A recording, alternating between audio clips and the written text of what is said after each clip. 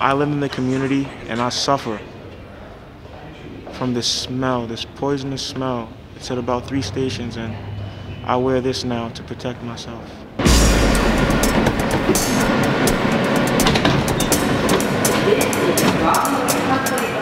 What does it smell like to you?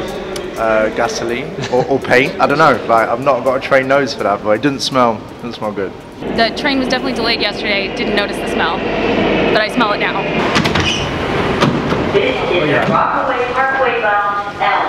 Very strong. It smells like oil, chemicals, heavy metals. Not something you should be breathing in. There's definitely a spill. But we can't do anything about it because they don't care. It's like I'm inhaling helium. Do you feel dizzy? Smells something funny here. I've been smelling that since yesterday. Somebody texted me today that there was a gas leak at the Graham stop. But yeah, I can definitely smell it.